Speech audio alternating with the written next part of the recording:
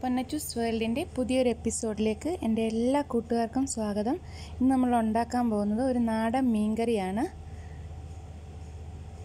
അപ്പോൾ ഇതെങ്ങനെയാണ് ചെയ്യുന്നതെന്ന് നമുക്ക് നോക്കാം. അതിന് വേണ്ടുന്ന ചേരുവകളെന്ന് പറഞ്ഞാൽ, ഞാൻ എടുത്തു വെച്ചിട്ടുള്ളത് കഴുകി വൃത്തിയാക്കി വെച്ചിട്ടുള്ള മീനുണ്ട്. ഇത് ഞാൻ കഞ്ഞിവെള്ളത്തിനകത്ത് അരി വേവുമ്പം കിട്ടുന്ന വെള്ളം ഉണ്ടല്ലോ, അതിനകത്ത് കുറച്ച് ഉപ്പും നാരങ്ങ നീരും കൂടി ഇട്ട് ഒരു 10-15 മിനിറ്റ് ഇട്ട് വെച്ചിരുന്നിട്ട് വൃത്തിയായിട്ട് കഴുകി എടുത്തതാണ്. പിന്നെ നമുക്ക് വേണ്ടത് തേങ്ങാപ്പാലാണ്. ഞാനിത് എടുത്തേക്കുന്നത് കോക്കനട്ട് മിൽക്ക് പൗഡർ ഒരു 1/2 ഗ്ലാസ് വെള്ളത്തിൽ 3 സ്പൂൺ കലക്കിയതാണ്. പിന്നെ ചുവന്നുള്ളി അരിഞ്ഞത് വേണം, പച്ചമുളക് വേണം, പിഴുപുളി ഒരു കൊച്ചു നെല്ലിക്ക വലിപ്പത്തിൽ, വെളുത്തുള്ളി വേണം, ഇഞ്ചി ചതച്ചത് വേണം, പിന്നെ കറിവേപ്പില വേണം, മുളക് പൊടി, മല്ലിപ്പൊടി, ഉലുവാപ്പൊടി, മഞ്ഞൾപ്പൊടി. ഇത്രയാണ് നമുക്ക് വേണ്ടത്. മുളക് പൊടിയും മല്ലിപ്പൊടിയും എടുക്കുമ്പോൾ നിങ്ങൾ അളവൊന്ന് പ്രത്യേകം ശ്രദ്ധിക്കുക. നമ്മളിപ്പോൾ 3 സ്പൂൺ മുളക് പൊടിയാണ് എടുക്കുന്നതെന്നുണ്ടെങ്കിൽ 1.5 സ്പൂണാണ് മല്ലിപ്പൊടി എടുക്കേണ്ടത്. 1/4 ടീസ്പൂൺ ഉലുവാപ്പൊടി, 1/2 ടീസ്പൂൺ മഞ്ഞൾപ്പൊടി, ഇത്രയാണ് ചേർക്കേണ്ടത്.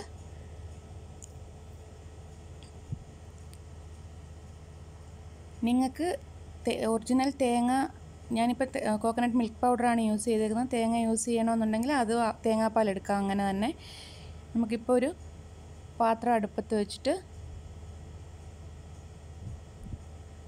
ചൂടായി കഴിയുമ്പം കുറച്ച് വെളിച്ചെണ്ണ ഒഴിച്ചു കൊടുക്കാം.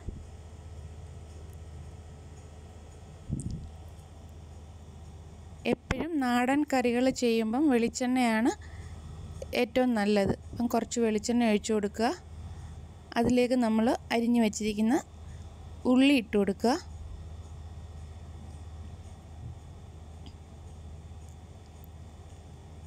പച്ചമുളക്, ഇഞ്ചി ചതച്ചത്, വെളുത്തുള്ളി അരിഞ്ഞത്, കറിവേപ്പില, ഇത്രയും ചേർത്ത് കൊടുത്ത് നന്നായിട്ട് വഴറ്റുക.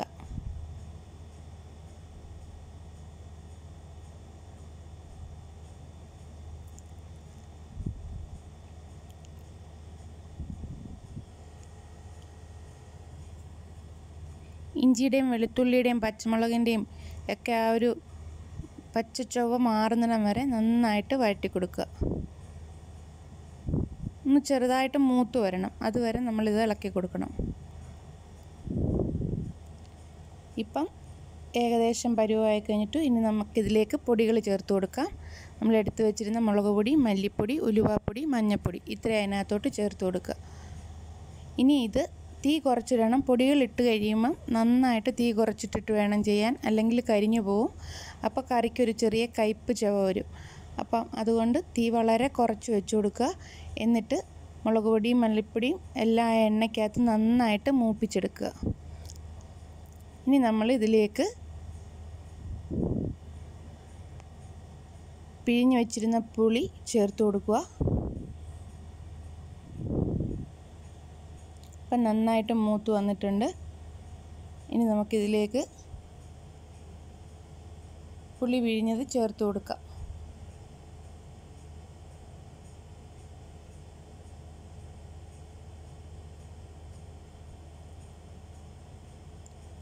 ഒരു ചെറിയ നെല്ലിക്ക വലിപ്പത്തിലാണ് പുളി എടുത്തത്. അത് ചെറിയൊരു ചൂടുവെള്ളത്തിനകത്ത് കുറച്ച് നേരം ഇട്ട് വെച്ചിട്ട് നന്നായിട്ട് ഞെവിടിയെടുത്ത് ഒഴിച്ചു കൊടുത്തതാണ്.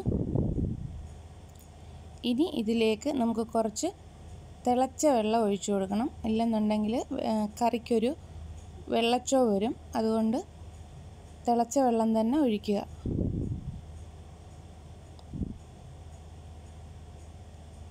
നമ്മുടെ മീനിൻ്റെ അളവനുസരിച്ച് പൊടികളും വെള്ളവും എല്ലാം നിങ്ങൾ ചേർത്ത് കൊടുക്കുക.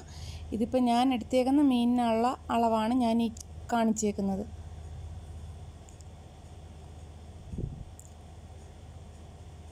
ഞാൻ ഇതിനകത്ത് വെച്ച് ചെയ്യുന്നതെന്ന് പറഞ്ഞാൽ അടിക്ക് പിടിച്ച് കരിഞ്ഞൊന്നും പോകാതിരിക്കാൻ വേണ്ടിയിട്ടാണ്. ഇനി ഞാനിത് തിളച്ച് കഴിഞ്ഞ് കഴിയുമ്പം നമ്മുടെ മീൻ വെക്കുന്ന ചട്ടിയിലോട്ട് മാറ്റും.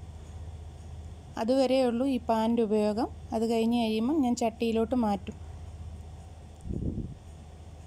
ഇനി നമുക്കൊരു ചട്ടി അടുപ്പത്ത് വെക്കാം. ചട്ടി ഒന്ന് ചൂടായി വരുമ്പോഴത്തേക്ക് നമുക്ക് ഈ ഗ്രേവി അതിലേക്ക് ഒഴിച്ചു കൊടുക്കാം.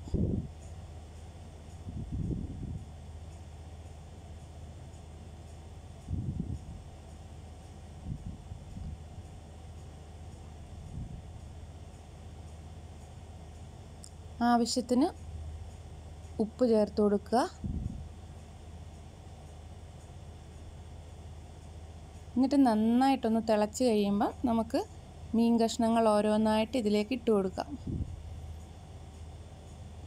ഉപ്പ് കറക്റ്റാണോ എന്ന് നോക്കുക, പുളി കറക്റ്റാണോ എന്ന് നോക്കുക. നിങ്ങൾക്ക് പിഴുപുളി ഇഷ്ടമില്ല എന്നുണ്ടെന്നുണ്ടെങ്കിൽ നിങ്ങൾക്ക് കുടംപുളി യൂസ് ചെയ്യാം. ഒരു 4-5 പീസ് കുടംപുളി എടുത്തിട്ട് നന്നായിട്ട് കഴുകിയിട്ട് കീറി ഇതിലേക്ക് ഇട്ട് കൊടുത്താൽ മതി.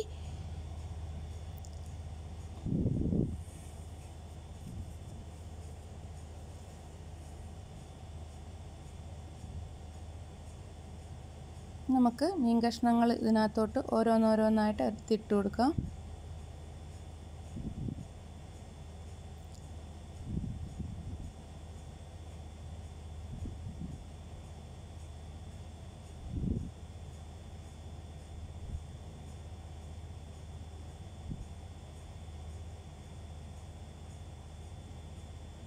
ഇനി നമുക്കിത് അടച്ചു വെച്ച് ഒരു 15 മിനിറ്റ് ചെറുതീയിൽ വേവിക്കാം. ചെറുതീയിൽ വേണം വെക്കാൻ, കാരണം അല്ലെന്നുണ്ടെങ്കിൽ ഗ്രേവി അങ്ങ് വറ്റിയും പോവും, മീനിനകത്തോട്ട് ഉപ്പും പുളിയൊന്നും പിടിക്കത്തുമില്ല. അപ്പോൾ അതുകൊണ്ട് ചെറുതീയിൽ ഒരു 15 മിനിറ്റ് നിങ്ങൾ അടച്ചു വെച്ച് വേവിക്കുക. ഇപ്പം 15 മിനിറ്റ് കഴിഞ്ഞു. നമ്മുടെ മീൻകറി ഏകദേശം റെഡി ആയിട്ടുണ്ട്. നിങ്ങൾക്ക് ഈ ഒരു പരുവത്തിലും ഉപയോഗിക്കാം. ഇപ്പോൾ പ്രഷറും കൊളസ്ട്രോളും ഒക്കെ ഉള്ളവരാണെന്നുണ്ടെങ്കിൽ തേങ്ങാപ്പാൽ ചേർക്കണമെന്ന് യാതൊരു നിർബന്ധവുമില്ല. ഇങ്ങനെ കഴിക്കാനും ഇത് നല്ല ടേസ്റ്റ് തന്നെയാണ്. അപ്പോൾ അത് അവരവരുടെ ഇഷ്ടത്തിനും ആരോഗ്യത്തിനും അനുസരിച്ച് ചെയ്യുക. ഇപ്പം നന്നായിട്ട് കുറുകി വന്നിട്ടുണ്ട്.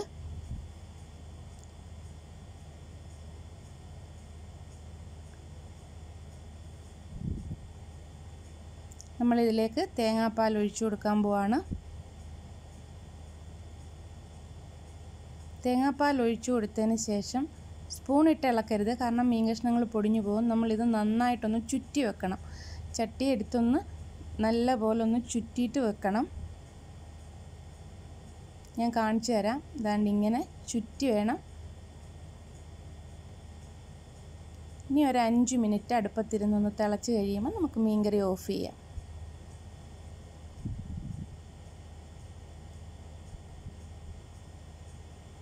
ഇപ്പോൾ 5 മിനിറ്റ് കഴിഞ്ഞു.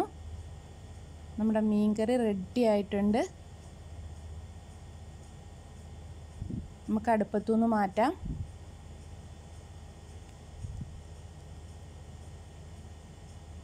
അപ്പം നമ്മുടെ അടിപൊളി മീൻകറി റെഡി ആയിട്ടുണ്ട്.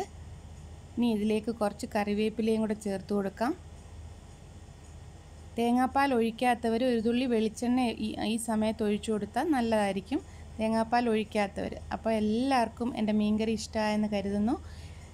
Thanks for watching.